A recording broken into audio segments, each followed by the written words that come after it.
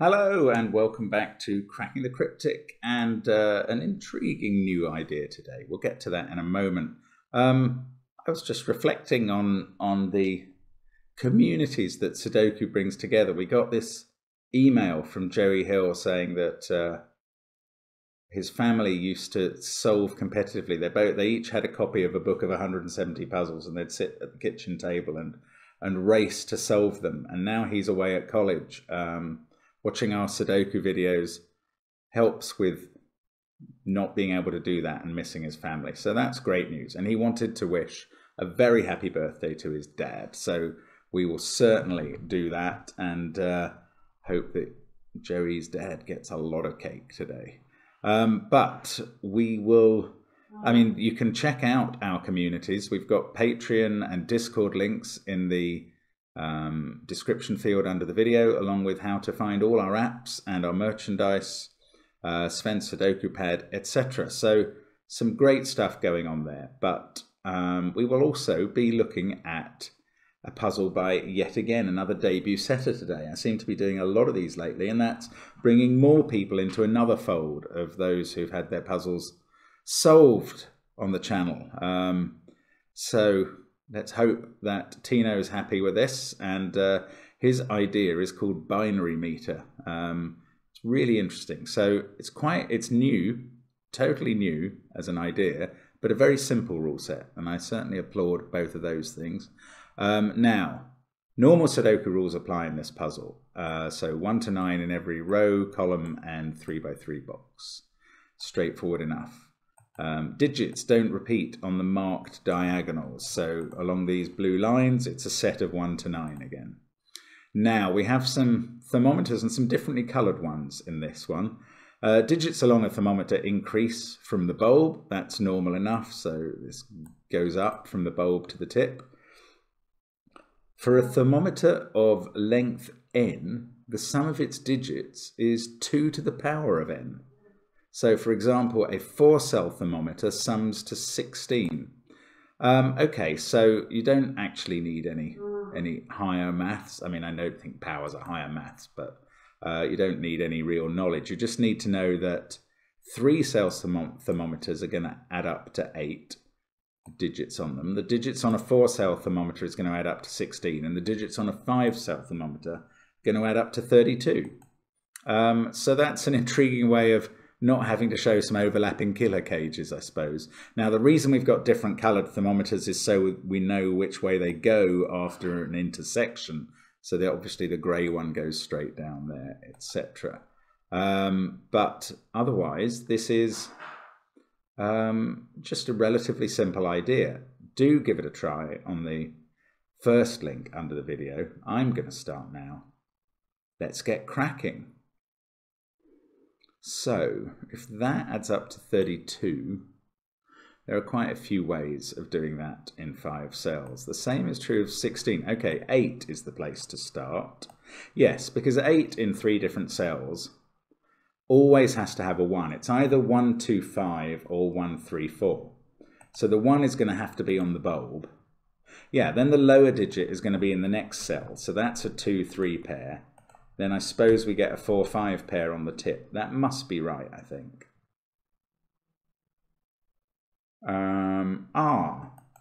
Okay. If this is a 2 on the bulb of a 5-cell 32 thermometer, the other cells would have to be 6, 7, 8, 9, because 32 minus 2 is 30, and the only way of making that up in 4 Sudoku digits is 6, 7, 8, 9.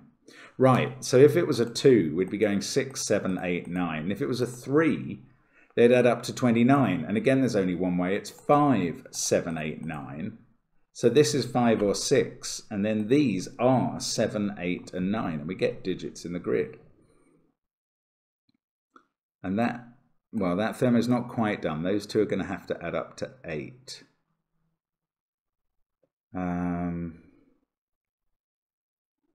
Right, this thermo. I've just had a thought about the 4-cell thermos. They're always going to have to begin with 1 or 2.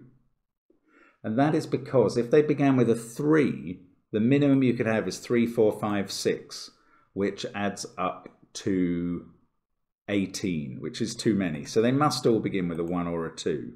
So all of these cells, are these all 4-cell thermos? Yes, they're all 1 or 2. This one can't be a 2 because there's a 2-3 pair there, so that is a 1. That was what got me thinking about it.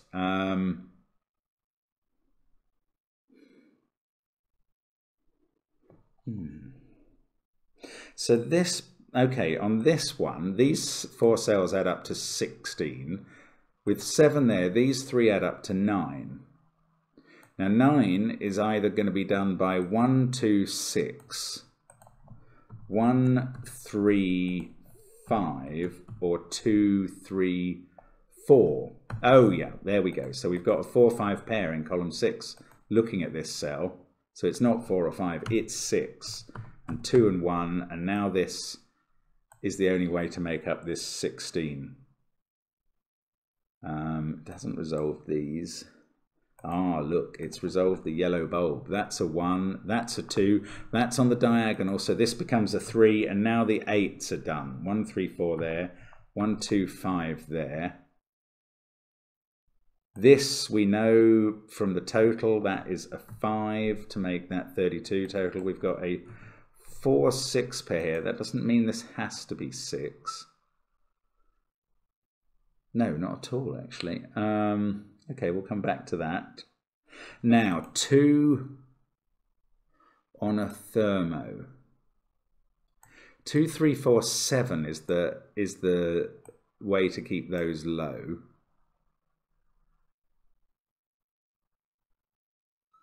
2, 3, 5, 6, I think, is also 16. So that's 3. Oh, 2, 4, 5, 6 is too many. So this cell I'm in must be a 3. Then this is 4 or 5. Yeah, once those add up to 5, these add up to 11. They're either 4, 7 or 5, 6. Now, we've got 4 or 5 here.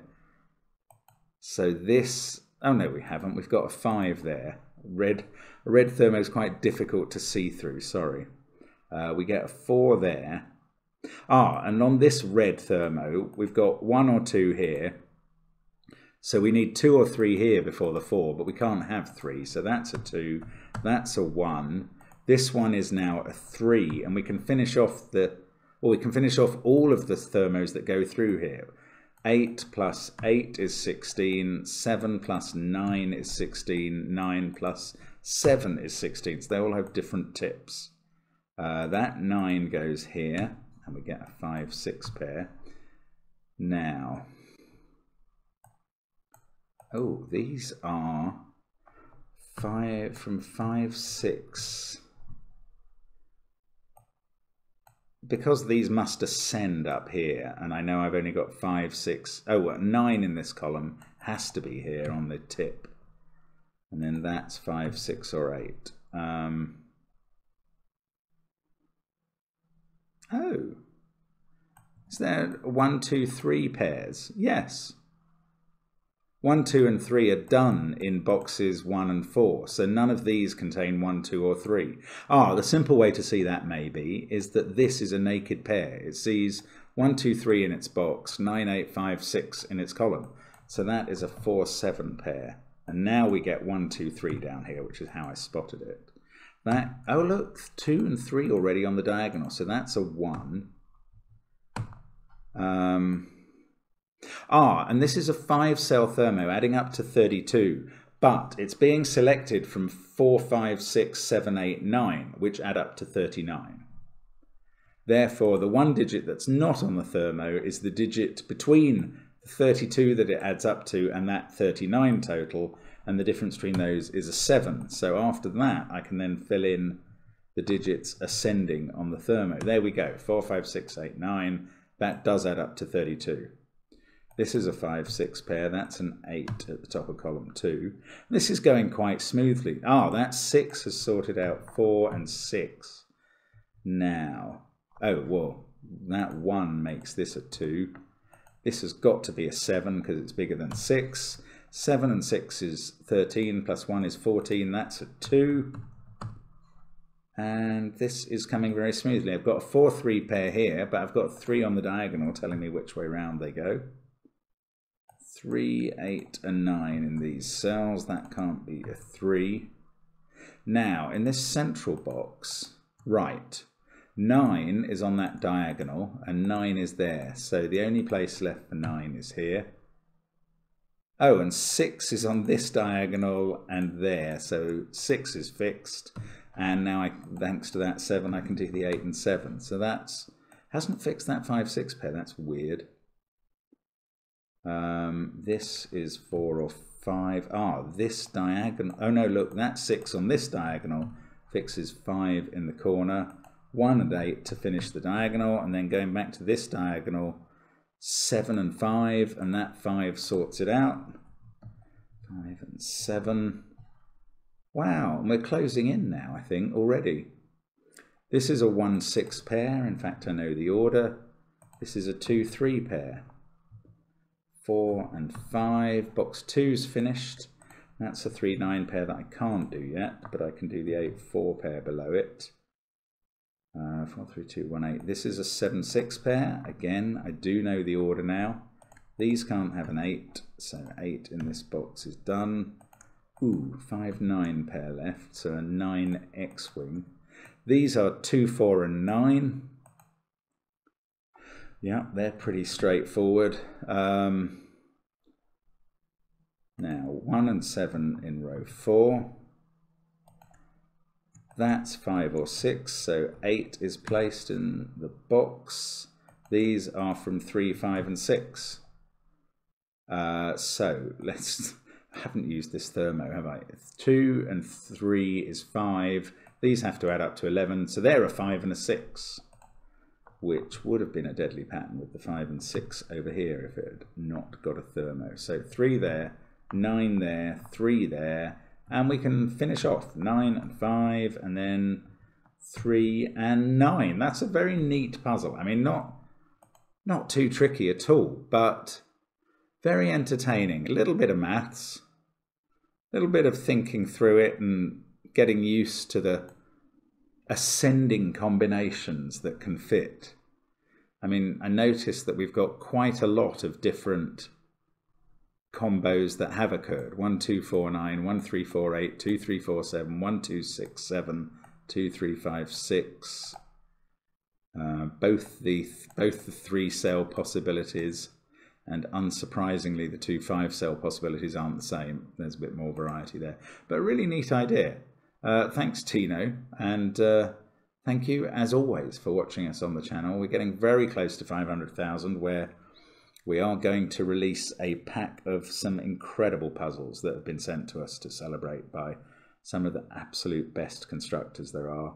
And we are also offering our book at a discount price. If you go to the website, which is probably the first link after the puzzle under the video, and use the code that we give you there, you can get the book at a discount.